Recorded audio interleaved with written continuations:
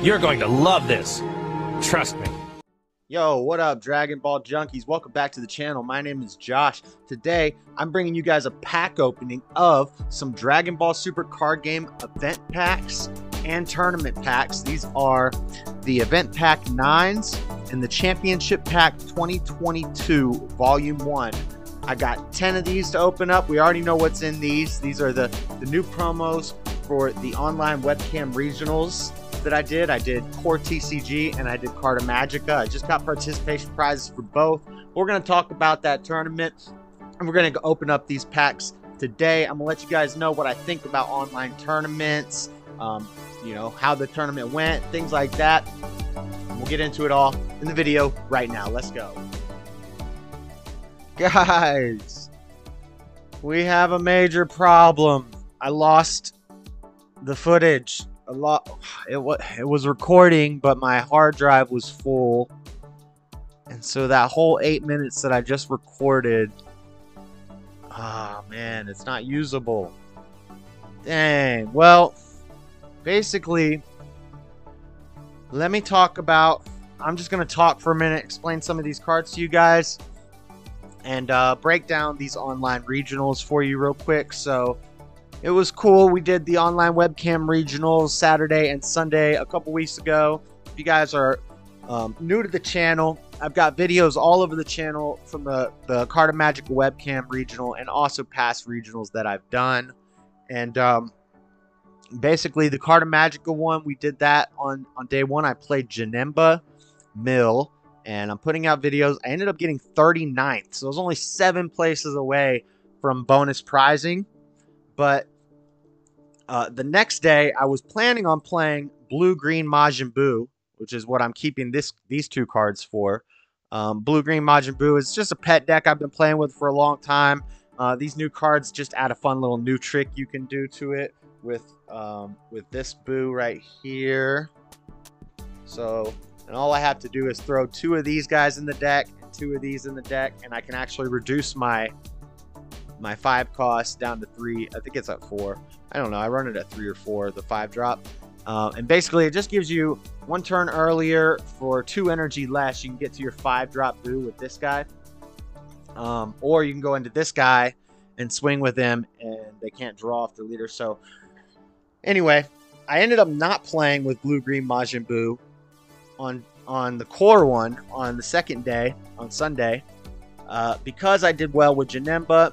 But I played against a lot of red with Janemba, and I learned matchups. I learned where I went wrong.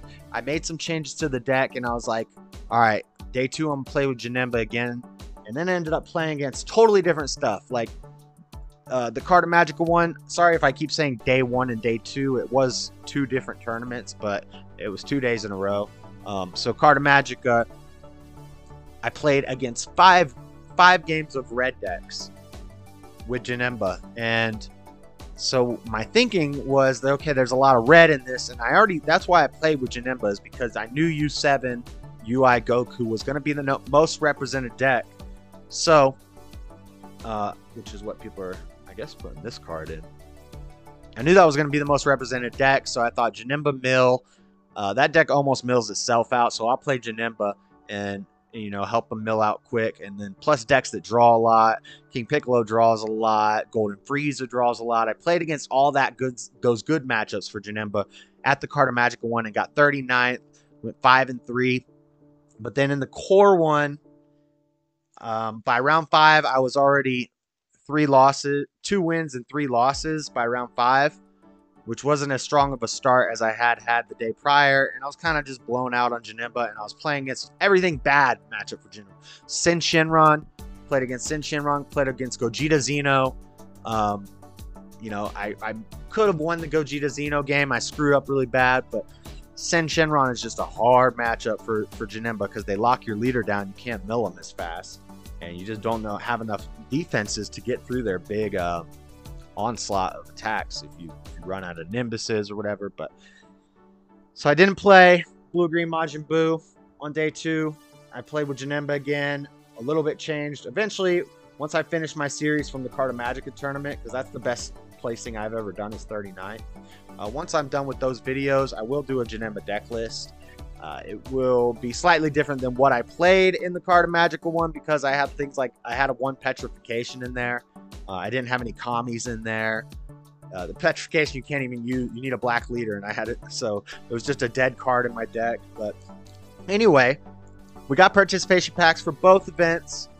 Did not get topped in either, unfortunately.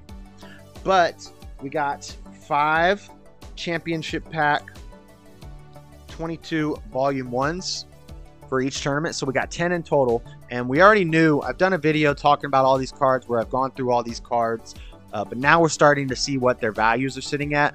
Basically, for each tournament, you get 1 of each of these cards. So I did 2 tournaments, so I have 2 of each of these cards. A play set would be 4, but we have half a play set. And basically, so we've got 2 of the planetary manipulation. 2 of these is going for, $10 to $15 right now in the auction group. So I'm going to sell these, probably make 10 to 15 bucks. They're for the Champa and Beerus decks. And then this SS2 Kefla, I mean, it's a decent blue card, I guess. Not really unless you're running the cards that cheated out. And you're not going to be running those cards unless you're playing a Kale deck. And you're not going to be playing a Kale deck because you'd rather just play SS4 Vegeta. Basically is what it breaks down to. I would love for maybe in the future this deck will get more attention, but this is for the Kale deck. 2 of these I'll probably get 10 bucks for them. But I don't need them, even though I usually keep my blue staples. I don't think that's a staple. Unless they do something to make the Kale deck broken, and then that card blows up in price. But for now, I'm going to sell it. We got 2 of these Nail Namekian Guardians. Good yellow card. Good deck yellow card. No, I don't think so. It lets you bust out this old Piccolo card for cheaper. So maybe like niche players that want to play a Piccolo. But we also do have some Namekian attention in the next set. So I'm thinking I might actually hold on to these, because right now if I sold them, I'd probably get like 10 bucks for both of them. But we know Namekians are getting some attention in the next set. So I might actually hang on to these, just in case they blow up in price with some Namekian thing in the next set. I don't know. It's Nail. I might sell them, but if I sold them, I'd get like 10 bucks for both of them. The Boos I'm going to keep right now, 10 to 15 bucks for these. But the money card is this android right here. We've got 2 of these. These are going for like $50 to $70 a piece. So I should make anywhere from 100 to 150 bucks for these 2. And I'm not going to use them. People are putting it in U7 Goku, but it gives your leader Invoker. I'm not really sure. I don't know. I don't have a lot of experience playing with Invokers, so I'm sure there's some cards you could jam into U7 Goku, but you don't want a lot of extra cards in that deck. You want more U7 cards in that deck. U7 leader, I guess you could use it in the Invoker leader. But, again, I don't play Invoker, so I don't need this card. I'm going to sell it. And so, if I keep these 2, sell all these, 10, 20, 30, plus 100. Bottom line, we got like $120, $130 in here for a $60 investment for 2 online tournaments. Playing a game I love, so it's not like, it's work. I just chill here and get to play games for 2 days and doubled up my $60 that I paid to get in, and that's pretty cool. That's just participation. If I would have done better, then you can make a little more money back, get cool cards. But we also, and that's not even then, we also get 3 of these event pack 9s from each tournament. So before I realized that the vid wasn't recording and I lost that footage, I did open one. So I've got the pack right here. We opened this SSB Vegito Soaring Blow. So I'm not sure everything that comes in these. I have looked at it, but I can't remember. But I don't think it's like a set thing. I think there's a bunch of different possibilities, and we got 3 from 2 different tournaments, so it should be pretty mixed up what we get out of these. I don't think we're going to get like 1 of each cards, but I'm pretty sure the Piccolo Junior Eradicator's in here, the Black Supreme Kai that goes in the Vegeta Xeno deck is in here, the Boo Unison might be in here, or I can't remember what's in all these. Oh, Riposte is in here. So let's finish opening these up, see what we get. Higher Dragon Vanilla. Wah, wah, wah. That's garbage, dude. Why would you put a vanilla in an event pack? Especially when you already killed the leader. That's dumb. I don't know why that's in there, guys. Maybe... Hey, there's Piccolo Jr., descendant of the king. Nice. I don't own any of these. Now I finally own one. Yes, they dropped down in price. Good red card, you know. Man, now that I have the freaking Vegeta secret rare, it's like I kind of am tempted to play U7 Goku because I've got 2 of these. I've got the Vegeta secret rare, but I don't have any divine presences. And I only have 1 of the Gohans. And those Gohans are like $25 a piece. The divine presents are like $25 a piece. So I'd still have to invest like $150 just to have everything I need for that deck. I still need to get 1 more. I need 1 more of these unless we open it. So I'm just going to sell these.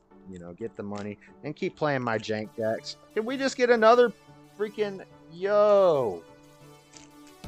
Nice. Hey, I'll be keeping these. These are a good little chunk of money. I'm thinking these are going for like $15 a piece right now. I could be wrong about that. I know they're going down because of Fest and everything. They've dropped a lot in price. But these were like a $25 unison. That's why I don't own any. I never pulled one and they're expensive. Oh, yes. Nice. I can't believe when these first came out, I sold Supreme Kai Time Summon from Another Dimension. This card, I don't know about since it has this new reprint, but it was like a $40 card. But I had 2 of them. I sold them back when they were like $10 cards. I think I sold 2 of them for like $18 or something. And then Gogeta Xeno popped off and these blew up. And now I would build Gogeta Xeno. I have Trunks Xeno built right here. And I would build Gogeta Xeno, but I don't own these cards or the unison that they use. I own one of them. The what's his name? That other dimension guy starts with a P, I think. Pycon? I don't own any Pycons. All right, is this Cell's Kamehameha? Yes! I don't own any of these either. Nice. So our event packs were great hits. These are... I don't know the prices on these since they've been reprinted, but this was like a $25 card. This was like... I know they've reprinted it a couple times now, but this was a money card. And this was like a $40 card. If I sold all these, I think I could make probably another, I don't know, another $20 minimum here. So like, that's our prizes, guys. It's probably like 140 minimum in prizing. So I'm gonna throw some of these things up on the auction center right now. And yeah, awesome. So those are all of our pools, guys. It was really fun opening those up and playing in the tournament. Couple like critiques, some critiques and my thoughts on webcam tournaments. I definitely appreciate it. I appreciate Core. I appreciate Carta Magica. Whoever puts them on, I appreciate it a lot. I know a lot of people don't like respect it as a legit tournament, and I understand that because there is a lot of cheating that goes on. There's things that I notice, like, okay, so here's a question. Is it okay to have DBS Deck Planet, or back in the day it was Shenron's Lair, or DBS Decks, whatever? Is it okay to have that open on your computer right here next to you? Because here's my thoughts. The last 2 tournaments, not the most recent 2, but 2 before that, I was doing that. I had the deck open in front of me, and some people in this most recent Carta Magica and Core one, some of these people were doing this in the tournament, and I don't have a problem with it. But I'm just telling you what I thought about is so this most recent one I didn't do it. Why didn't I do it in this most recent one, but I did it in the one before that? Well, it's because in the one before that I realized if somebody's playing freaking this deck, somebody's playing this deck, Majin Buu Unadulterated Might, okay? Now, maybe you've never played against this leader before. Maybe you don't know what this deck does. You know, you don't know what it does mono green. You don't know what it does blue green. You've never played against it. You don't know, right? You type in this leader name onto DBS Deck Planet. It's not just going to show you this leader. It's going to show you this leader, and like, what am I trying to say?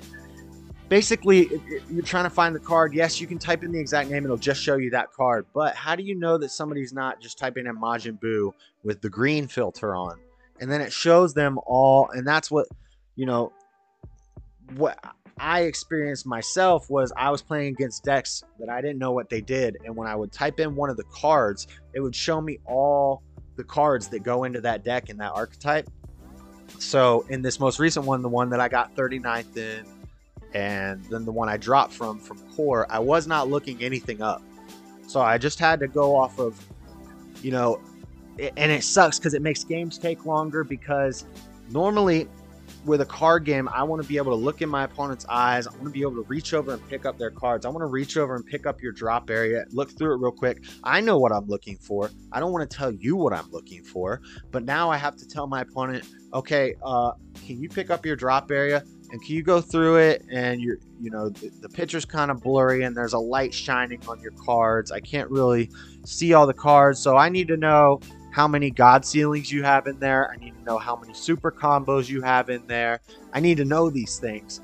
I need to know how many Saiyan Instincts you have in there. I need to know how many Rebrians you have in there. I need to know if you're playing a deck that plays stuff from the warp or from the drop. I need to know all these things. And it's annoying to have to keep asking your opponent this over and over. I like to just be able to reach over and pick up the card. If I don't know what it does, I can pick it up and read it. You know, I can ask my opponent to read it, but how do I know? There were times that this is a mistake I made where, like, I don't play the card Heroic Prospect Trunks a lot. Well, one time in the Carta Magica tournament, and this is on video, somebody asked me, I used it. I know it stops things that are bigger than their energy from swinging, right? I know that much. And I played it. And he's like, and what's that do? I said, you can't swing with stuff bigger than your energy. And he's like, at all? And I was like, oh, wait, hold on. Let me look. And then I read it, and it says he could still swing, but he just has to discard 2 cards every time. I mean, I left that out when I was saying it. Luckily, you know, I read the card, and I corrected it, and I let him know. And then it was all fine. But you have to trust that your opponent's telling you exactly what the card does, not leaving anything out. And so that's one of my other problems with online stuff, with the online regionals, is I can't reach over and pick the card up and read it. I've got to ask my opponent everything. Sometimes I'm giving my opponent information on what my strategy is by asking certain questions. And those are questions that I shouldn't have to. It's public information. I should just be able to, I don't know. But, you know, for advice for guys, you know, if your opponent puts something in their energy or something's in their drop, you don't know what their deck does, you don't have it pulled up next to you, you can look at their cards and read their cards that are in their energy, in their drop, in their warp. Ask them. Say, hey, I don't know what that UI Goku does, but you got one in your energy. Can you read that to me? And they've got to read the card to you and explain it to you. So, but yeah, the prizing, the last ones last year, they gave you a play mat for entry, for participation. I thought that was awesome, but I understand why they didn't do it this year. Everything's more expensive, and that includes shipping. So they had to ship out a card box with a mat in it and your participation prizing to everybody, 256 people who enter this tournament. That's a lot of shipping. And so now they just did packs, but these are great packs, great cards. You know, it's definitely worth the money to buy in. It's fun. You know, you just got to keep your eye on people. People do be cheating out there, though. Like, but it's so funny. They'll cheat and they're like on stream. Like, so many people are streaming. So many people are recording their games. It's just not smart to try to cheat in a tournament. You're gonna get caught. And but those are my critiques. Yeah, one thing I wish they would have done is I wish they would have done a play mat for. Or maybe not a play mat, maybe just a bonus prizing for top 50% to appeal to the people who aren't great, but they're going to hang out there all day. They're going to play. They're not the people who are just going to drop. So the top 50%, you know, give them an extra 2 of these event packs. Top 25%, 2 more. So they get, if you get top 25%, you get 4 more of these event packs. That would be sick. And then they did a play mat for top 16. I liked the play mat for top 16 better than the play mat for first place. They did a play mat for first place. So that's all I think. Those are my only critiques on the online regional. I will get you guys a Janemba deck list once I'm done with putting out all the Carta Magica videos. I'm not putting out any of the core videos. Maybe one. I might do one of them just because it was a fun game against a Rainbow Bardock deck. Mass Saiyan. It was pretty cool. But yeah, that's pretty much it, guys. All right, Dragon Ball junkies, thanks for watching the video. Let me know in the comment section what you thought of it. Did you play in the online webcam regionals? If you did, was it fun? Do you hate online tournaments? Do you love them? Do you like webcam? What do you think about the status of the game? The in-person events, fests, I heard they were great. There were some problems, and then, you know, other things went well. So let me know what you think of the status of the game right now in the comments, guys. Give the video a like if you liked it, thumbs up, subscribe, ring the bell. Check out Twitch TV/DragonBallJunkie and watch the video and playlist that I got going. But for now, guys, I'm out. Peace.